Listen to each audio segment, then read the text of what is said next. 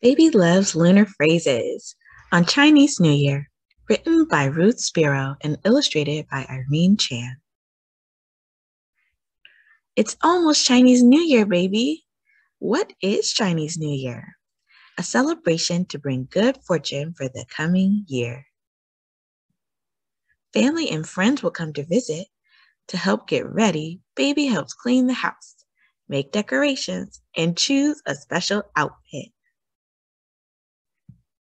Chinese New Year begins on a different date each year because it follows the lunar calendar. The lunar calendar uses the moon to measure passing time. This year, 2022, the Lunar New Year will start on February 1st. The moon orbits or goes around the Earth every 29.5 days.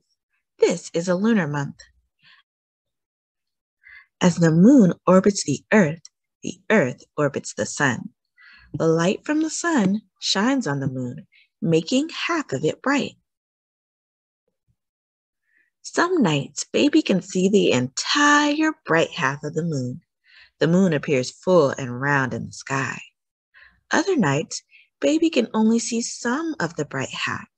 The moon looks like a different shape when this happens. Here, it looks like a crescent. The changing shapes are called lunar phases. During a new moon, baby can't see the moon. Then there's the waxing crescent. At the first quarter, the moon seems to get bigger. Then there's the waxing gibbous. Then it's a full moon. Then it's a waning gibbous, the third quarter, and that's when the moon seems to get smaller and smaller.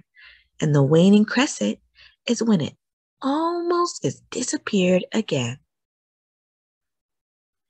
Chinese New Year begins on a new moon. It's the start of the lunar year. Each new year honors an animal.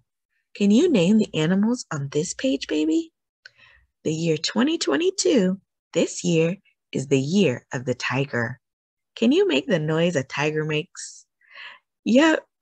Roar! It's a parade. Baby loves the lion dance and the fireworks. Boom, crack, pop. Families celebrate Chinese New Year in different ways. They may light lanterns, eat special foods, or even give gifts in lucky red envelopes. Not all of baby's friends celebrate Chinese New Year, but they can all dance like lions. Roar!